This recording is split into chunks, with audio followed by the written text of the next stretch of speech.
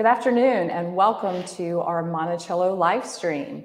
Today is Election Day in the United States, and today we are joined by Thomas Jefferson, as portrayed by Bill Barker, and he's going to be talking about elections.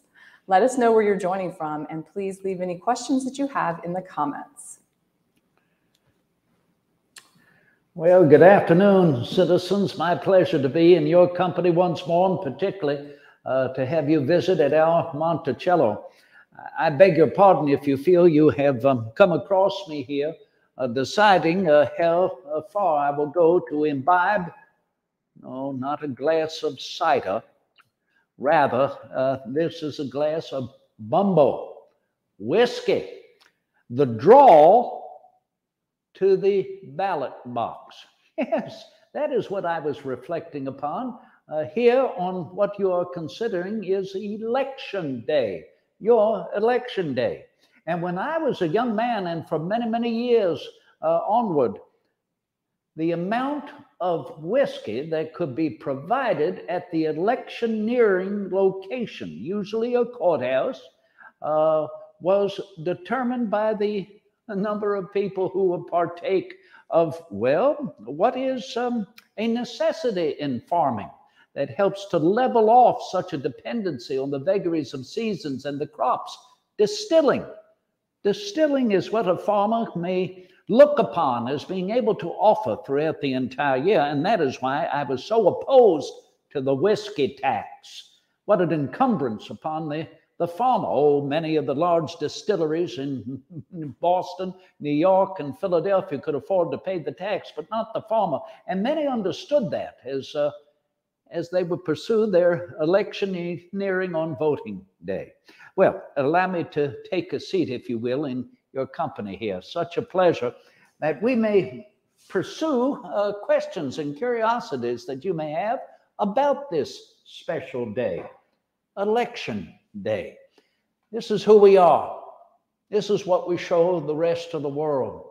A free people having that opportunity to engage the inherent right of self-government, one that we believe in as the foundation of our Declaration of American Independence, purporting those inherent rights that are given to everyone across the globe, let alone ourselves. Well, I am getting carried away now with our principles, to which I will return throughout our conversation. But I want to hear your questions. So, Ms. Boyer, if you will kindly provide the questions of our visitors. Certainly. So, at what age did you first cast a vote for a public official? Well, I could not cast a vote until I approached my majority, and that is 21 years of age. For me, that was in the year 1764. Oh, I was already familiar with the process of casting a vote. That was, of course, for members of the Virginia House of Burgesses.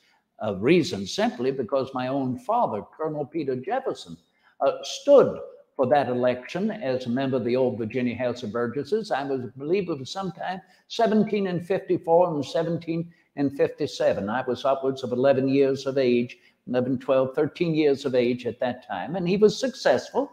He was a member of the old Virginia House of Burgesses. But when I approached my majority, 1764, my father lamentably no longer alive, I finally came into the administration of my father's freeholdings, but only to a particular extent, because my father left his freeholdings unto my mother, and she held those rights until she passed away, lamentably, the last day of March, 1776. But that did not prevent me from casting a vote, since I had been the eldest son of my father, and therefore not only inherited my father's estate, but also inherited that right of a freeholder to vote.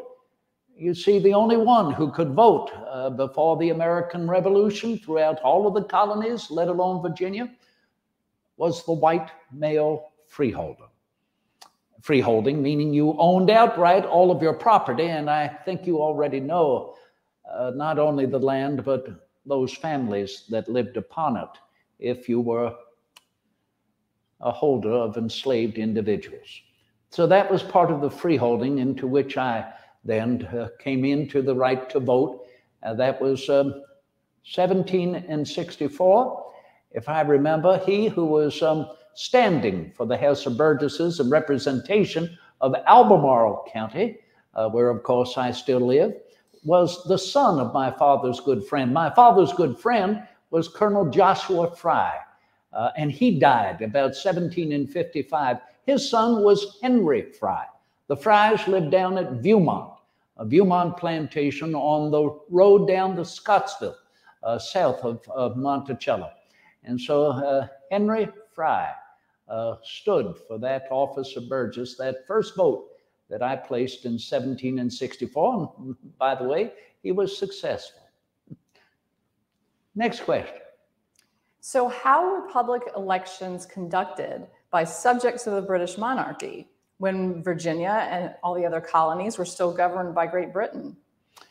Well, remember, as I said, it was only the white male freeholder who had the vote. And so therefore, when we were under the British monarchy, all of us considered subjects of that monarchy, even though we had the right of representation in placing a vote and being elected to office at the same time. That right was still, if you will, overseen by the royal prerogative. So how did we vote? My earliest recollections in attending to the ballot box when a young boy and accompanying my father was down at the courthouse here in Charlottesville. All the white male freeholders would assemble there at the courthouse. This being offered in abundance. Oh, yes, and those who were invited to stand for office and anyone who could, if they felt they had the respect of the community, would provide more and more of this to your particular liking if you could perhaps be swayed by them. And that is how they considered the persuasion to be gained. Then you would stand before the magistrate, the chief magistrate there, justice of the peace, and you would first and foremost swear your allegiance to the monarch and to the kingdom of Great Britain and pronounce boldly the individual for whom you were voting. Yes, you had to announce the name of the individual for whom you were placing your vote. You can imagine many people knew then, if they had any question otherwise, where you stood on your politics. So that is what I remember from my youth. That is what I remember continuing well through the Revolution and beyond, to make mention of the name of your candidate for office. So moving ahead a little bit in time, when and why did you first announce that you were a candidate for public office? Well, I would not say that I publicly announced. I was invited. Those you would call the candidates for public office were those white male freeholders who were invited by their community of farmers to stand in their representation. You would never go out and boldly announce, I am a candidate, I am standing on your behalf. No, no, no. That would be considered a bit too vain. No, you would be invited as a proper representative of those who had faith and trust in what you could do to protect them and their property under the civil authority. First, of course, a civil authority under the monarchy of Great Britain, then afterwards in our revolution, the civil authority of a government of, by, and for the people. That is what you might say, and yes, I verily believe in that. But again, it's government of and for and by the white male freeholder as we began. So once more, you would never want anyone to think that you were so vain that you would stand for office and say, I am the only one who must receive your vote. No, no, you have to incur the trust. Now, here's an interesting thing relevant to the trust of a farming community, and that is the fact that the community could always depend upon your word. You gave your word. This was most important for creditors, let alone your neighboring farmer.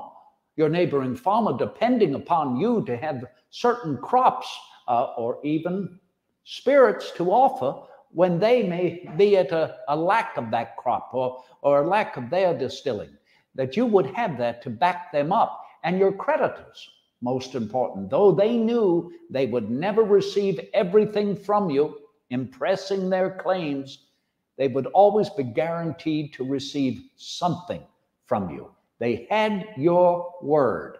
And that was the honesty. That was, if you will, the virtue of a farming community, that understanding of your word, the person you could trust, and that person never to presume that they were above another in representing all of the community. So what about campaigning? Did you have to do much campaigning? You talked about not announcing it, but did you campaign to assure that you might win the election? Campaigning, good heavens, you're referring to something that could be looked upon as using military tactics, as if you're going into electioneering as pursuing a battle upon a battleground. What would things be coming to if we were to resort solely to that idea of electioneering? Let the people make up their mind for those they consider are the ones they can trust. There's no such thing as campaigning. Arguments and debates before the public would be considered rather ungentlemanly. There are debates, yes, upon particular political platforms, but as I have always known them, those debates take place in the legislative bodies. As I had opportunity to observe as a young man when a member of the old Virginia House of Burgesses, that same body in which my father served. Oh, he would come back home here at Shadwell, where we were living, after spending weeks in Williamsburg when the government would be called there, and he would regale us with the stories of the arguments and debates that he bore witness to in the old House of Burgesses. So it was within the legislative bodies that any sort of campaigning and debate or argument would be held. Even now, as I know it, the senators of our nation, representing all of our states, their votes, their campaigning, if you will, their arguments take place in the state legislatures. And it is the state legislature that elects those senators for all of the states.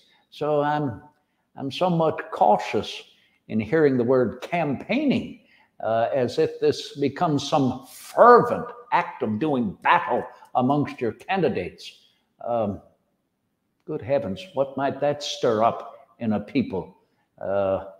Were they to forget the respect they ought to hold for their candidates? Well, Chester would like to know when they switched to secret ballots in elections. Well, Chester, I would not say that there was any immediate switch. I would say that it began to happen gradually. And it began to happen after the American Revolution and our victory, and then gradually so, to my knowledge, in each of the various states and commonwealths. I believe more so it began in England. And the reason I say that is because I had the opportunity, so did Mr. Madison, when we visited the New England states. That was on our trip through the Northern Lakes back in the spring of 1791 to visit the New England town meeting. As I have said, one of the purest forms of democracy in our nation, because the entire town folk come out to the location, usually within a courthouse, and there they open up to questions, their concerns within their community. They pepper, if you will, certain candidates for office with their questions and concerns. And then when it comes to the time of electioneering to cast your vote, well then there, that vote is secretive unto the voter, to place the candidate's name on a paper and place it within a ballot box. So that as you begin to see the ballot box take hold, not only through New England, but then through the rest of our states, where no longer should publicly appearing and proclaiming one candidate's name over any other would, well, create a bias, if you will, within the community as to whom you were in favor of. So I would think gradually that ballot box and the secret ballot that you could place within that box finally has taken hold, certainly by this year. So it's been said that Patrick Henry was the first elected governor of the new Commonwealth of Virginia. And so we're past, oh, sorry, let me go back. And you were elected the second governor. Yes. But you were not Henry's first choice to succeed him. Is that true? Well, you didn't need to go back. That's what I thought you were venturing towards, reminding me, yes, I was the second governor of our new Commonwealth of Virginia. Henry, unquestionably, he would be the first to tell you, was the first elected governor of our Commonwealth. And so as you went back, you are asking, as it has been said, I was not his first choice to succeed him, whether that is true. Yes, it is true. That is absolutely correct. Why? I wish I could say concerns of policy, concerns, if you will, of heated argument and debate within the civil authority, but I think it is more so as I grow older, simply our personalities, Now, were there policy differences? Yes, there were. And that began as the revolution began. And remember, before the revolution and even during the majority of the revolution, Colonel Patrick Henry and I worked together. We worked together in founding those principles of our new nation, let alone our Commonwealth. But I think as the revolution progressed and the concerns of providing safety and defense of our new Commonwealth, something that Colonel Henry had been concerned about at the very beginning of the war, and no less Colonel Thomas Jefferson. Yes, I was Lieutenant Colonel of Virginia Militia, but it became a different situation as the war progressed to see that Virginia now became a center, a theater of our American Revolution. And as a consequence, whether Colonel Thomas Jefferson would be as successful as Colonel Patrick Henry had been to preserve, protect, and defend our Commonwealth, I think Henry knew, and many others knew, as the war was coming upon our homeland here in Virginia, coming down from New England, coming up from North Carolina, that many of our Virginia militias, those that we had depended upon at the outbreak of the war, were now considering the war to be long and weary, almost interminable. And so many went back to their farms. They went back to work on their farms, to cultivate their farms. And as I have written, taking over that gavel as Chief Magistrate of the new Commonwealth of Virginia, our Virginia militias were appearing and disappearing with the seasons and the crops. Now, furthermore, yes, Colonel Henry and I differed in political policy. I still remained in favor of the united effort of all of the states and commonwealths together. I have certainly an allegiance to Virginia, but never to consider Virginia sole and unto herself, regardless of the rest of the nation. Henry became more concerned that the rest of the nation would ultimately overpower the influence of Virginia. And yes, that would be so, but we are a union. 13 individual nations together, e pluribus unum, working on behalf of the whole, one for all and all for one, as D'Artagnan would say. And then, too, there was the policy of the separation between the civil authority and the ecclesiastical authorities. I'm referring, of course, directly to what became the Statute of Virginia for Religious Freedom. Henry was opposed to that at the very, very beginning.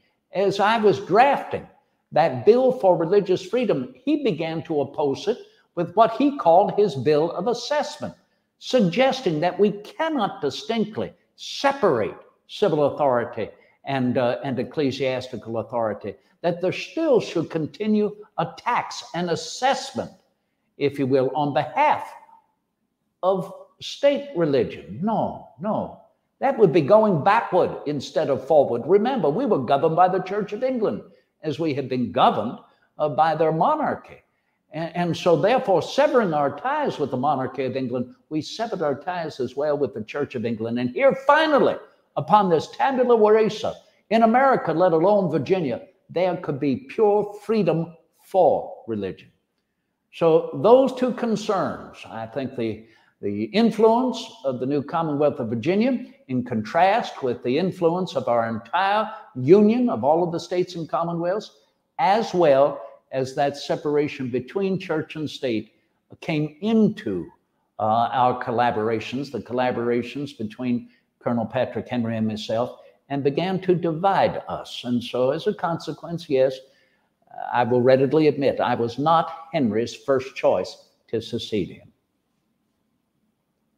So skipping ahead a little bit again, Maureen is asking about you're running against Adams for the presidency, your once good friend. Could you speak a little bit about when you were vice president under Adams? And yes, well, Maureen, you must be in collusion with Chester, are you not, to bring up old concerns and heartbreaks during my lifetime in political service.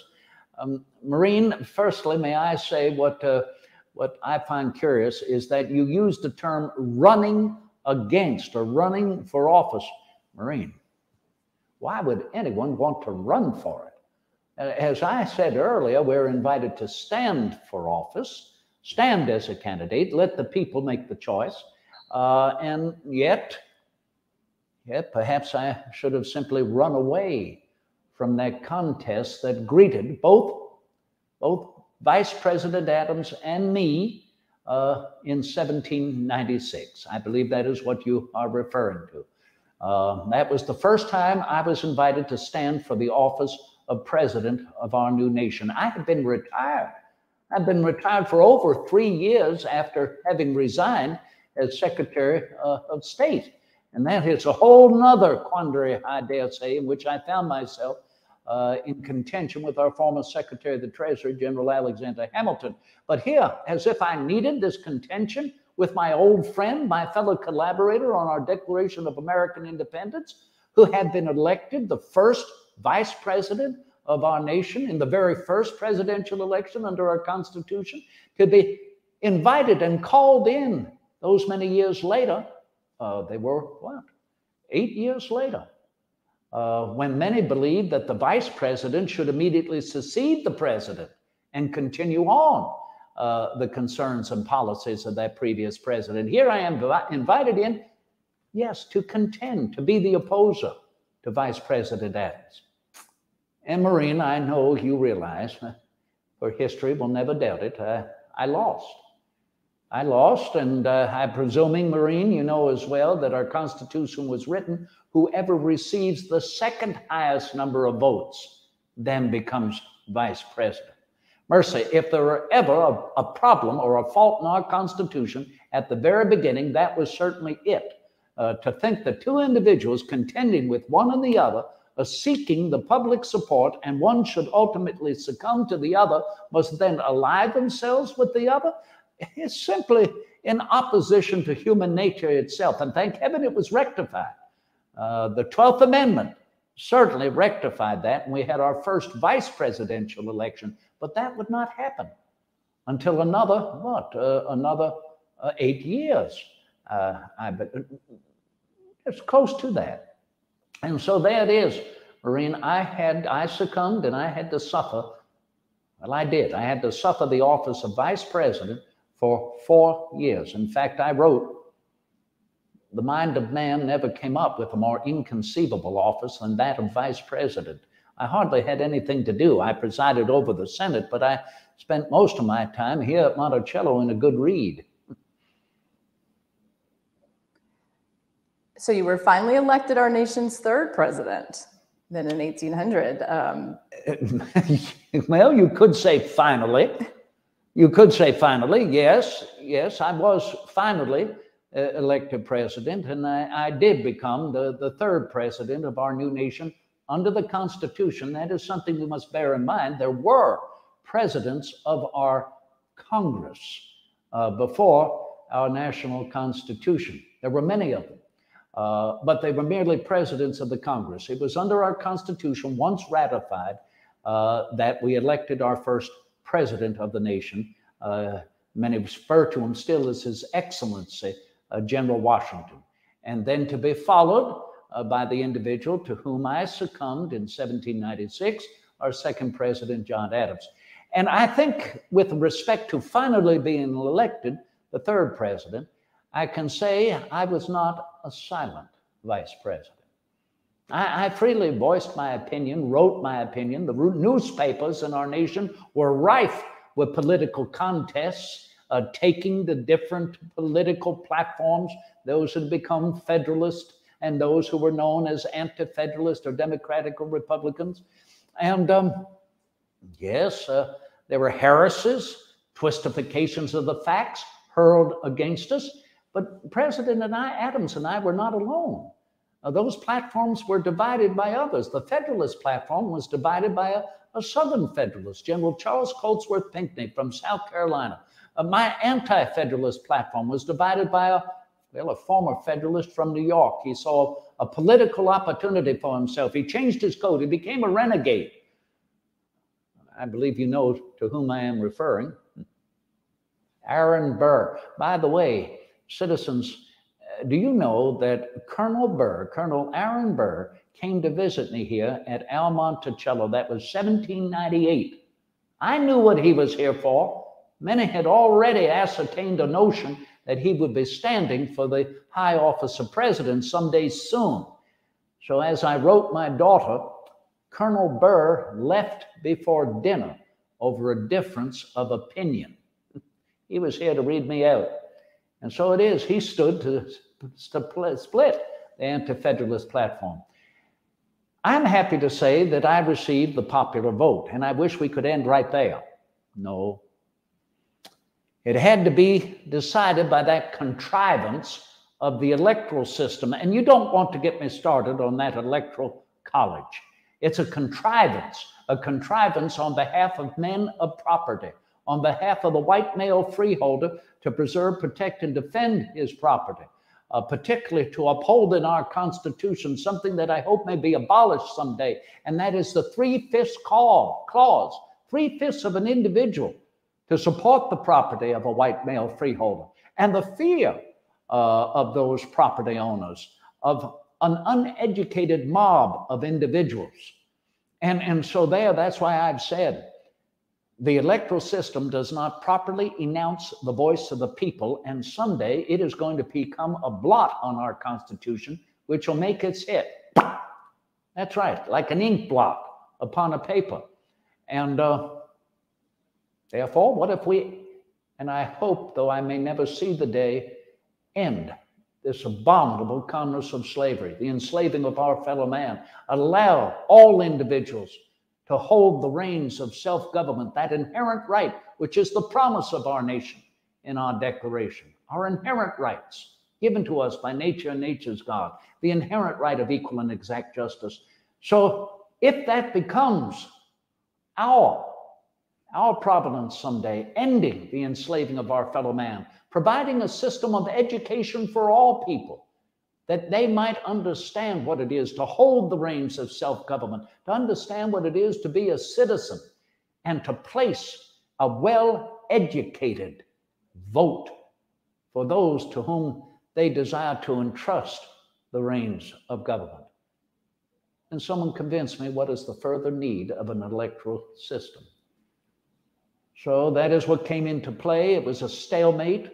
73 electoral votes each for Aaron Burr and Thomas Jefferson, and for many weeks, our nation did not know who would be the next president. The result of a political campaigning, you might say, just as you mentioned earlier, all of the heresies, the name-calling hurled amongst four candidates, all of the twistifications of the facts appearing in our newspapers. Oh, thank heaven, I hope we never see anything like it again. So Don has a question, and he would like to know, how long did it take for you to hear word of the final vote of your election? That's a very good question. You mean to hear the final vote for the final opinion and the vote in the House of Representatives? That's what I'm drawing to, because that is how the presidential election of 1800 was finally settled. Through the Electoral College and that impasse of the same electoral votes, 73 for Burr, 73 for me, as our Constitution says. If that occurs, then it must go into the House. And it did. It went into the House, and the House then began to caucus and vote to break that tie. And it took quite a number of votes, upwards of about 30 or more, to finally break the tie. How long was it then before the rest of the nation knew that I would be the successor? Well, it knew immediately in Washington City, where that vote was finally broken and decided. That went out just by, news writers and the numbers beginning to place this information in the articles in their newspapers in Washington City, and so that spread throughout our nation. So you're talking within the close proximities of Washington City, within a day or two, farther out, within 100, 200, 300 miles, within a week, and then farther out across the country to the west, or up far in New England or down south.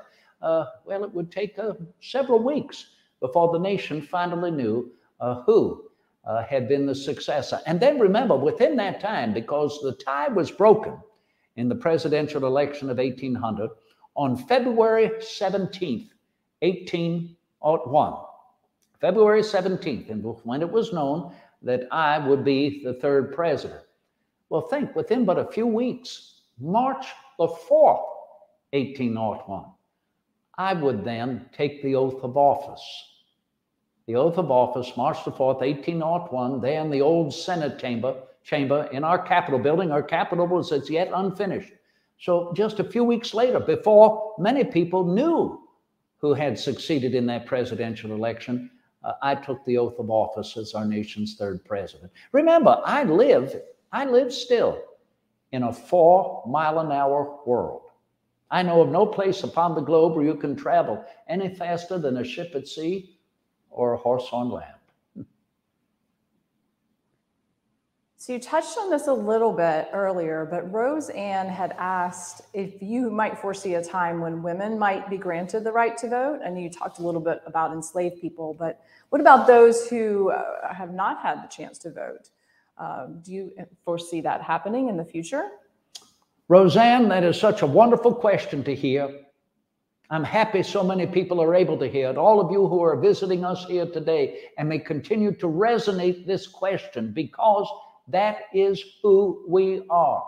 To foresee when this particular privilege that now I know only to be held in the hands of the white male freeholder may become the universal privilege of every individual, not only in our nation, but across the globe. That is our promise. That is universal suffrage. It is interesting to think that even now in this year, we are still beholden to old British habits, British customs, and British laws, narrowing the franchise in our democratical republic. That is how I refer to us. Limiting the franchise only in the hands of the white male freeholder. Could it be that soon our women folk will have a vote? Yes, I foresee that. Yes, that will come to pass. Particularly those who are held in the barbarous bonds of slavery, that someday they may have a vote. Yes, there is nothing more assuredly written in the book of fate than these people ought to be free, and that as well, their birthright to hold the reins of self-government. This is the birthright of man across the globe. Those inalienable rights given to man, not by any government, not by any ruler. The rights given to man by nature and nature's God. Remember, governments only provide privileges. And the only purpose of any government and its laws, as I have written, and Dr. Franklin and many others, is simply to protect people from injury by one and the other. If we continue as a new nation with the eyes of the world upon us to allow only the white male freeholder to cast a vote, is that not concurrently then an injury unto those who have no voice in the manner to which they may place a vote for those to protect and defend them? I think indeed this will become a universal franchise in our nation. And I'm hopeful as the eyes of the world remain upon us as to whether the American experiment in self-government will succeed, that we will show them, and show them, I hope, in no time too far off. So in 1809, you retired after 40 years of public service. I know a lot changed in public elections during that time, and Adam asks, how would you encourage all citizens to exercise their right to vote? That is a wonderful question, Adam. And I believe that how a citizen or an individual exercises their rights, particularly for what I hope will be universal suffrage, is what you are doing right now, Adam, by asking the question, putting it forth for all of us to ponder and to think back on our founding principles and to revel and marvel in the fact that we're the first nation in the history of man founded upon principle. Not upon monarchy, not upon royalty, nobility, aristocracy, landed gentry. Adam, I know you know this, and I hope we all do. And never forget, that is why we fought the American Revolution. That is why we shed our blood. It was not easy. No more than the work that still lies ahead of us, Adam, so that people will continue to speak out upon injustices, speak out for that opportunity to be properly represented, their opinions heard, their concerns heard, for everything that can better our nation and lift us up as a people. That is the purpose of self-government, to improve upon conditions as they are and to make them better. I like the way, Adam, you use the term citizen. Is that not the essence of it? And what you're doing in asking questions, which is very simply, from time immemorial, Socratic commentary, open and free inquiry, as Socrates engaged with his students under the shade of the trees in his garden. No question unworthy to be asked. That begins and provides the education for citizenship. Thank you, Adam. So some final thoughts here. What advice might you provide for anyone who's contemplating pursuing public service? What advice would I give? Well, I've shared a lot of what I have written down, and with a choice of words that I hope makes it the clearer and the more comprehensible for us to understand what lies ahead of us, the further work that is to be done. I would say that the first and foremost suggestion to anyone pondering public service is to realize that our system of government and laws is founded on the evolution of law through successive generations, their own particular experiences that they bring that can help lift all of us to live a better life and to be ourselves, each and every one, of service to another. You know, it has been well known from time immemorial, the earth belongs to the living generation. The dead have no power over us. They're gone. And think of this as well. No one has ever lived in the past. Perhaps you have read, as I have written, a child of 14 cannot wear the same clothes at the age of 40. Our laws and our institutions grow as we grow as a people.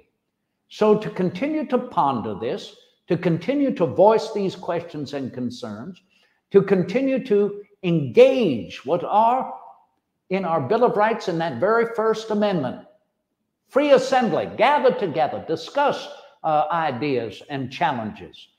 Trial by juries of impartially selected, pursue that. Recognize and stand staunchly that Congress must never make a law respecting the establishment of religion or prohibiting the free exercise thereof.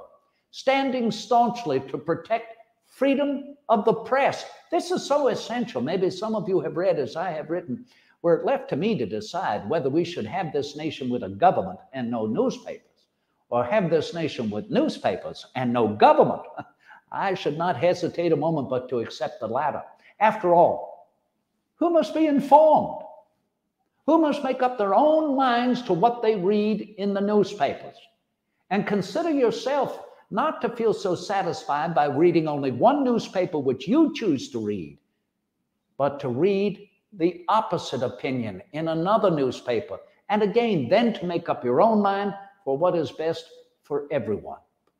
Standing upon these principles that are written down clearly, not only in our Declaration of American Independence, but in that which President Washington referred to as the guarantee of our Declaration, our Constitution. Read our Constitution. There, within the 20 minutes it will take you to read our Declaration, the half of an hour it will take you to read our Constitution with the 12 amendments as I know it, well, then imagine within but 1 hour, you've already equipped yourself with the education for citizenship. And to stand on behalf of the people as new experiences and new laws come in to provide a more universal franchise, well, then you will best understand what the people desire of you and look upon you with their faith and trust in what you can do for them. And I would add one more thing. I wrote this to my grandson, Thomas Jefferson Randolph. He was considering to stand for public office. And I said, Jeff, never ever do in private what you would not do in public. That does not mean you will not have spears hurled against you, arrows of heresy shot at you. Yes, that I'm afraid you will have to suffer, as everyone will, standing for public office. But the point of the matter is, you will sleep soundly. You will understand the element of true virtue, and therefore you may stand boldly with the people, hoping they will trust you as you will have a trust for them.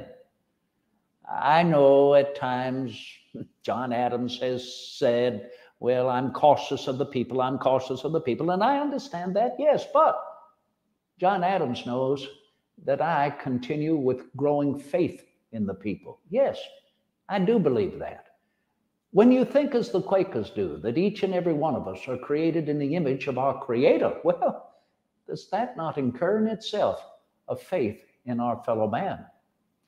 So I leave you with these suggestions, and I leave you with the fact that simply as an American, public service is our duty to each and every one. Simply as an American, politicking, discussing our politics, and looking forward to that day when we may place a vote as the example of truly holding the reins of self-government. That's why I assure you, I believe much more in the dreams of the future, better than in the history of the past. I placed my vote this morning. There it is. That signifies my citizenship. And I did not bring Bumbo to the polls. No, rather, I brought a cup of coffee, which I consider the drink of the civilized world. The reason? I wanted to have my wits about me when I placed my vote. Until we meet again, I remain your humble and obedient servant.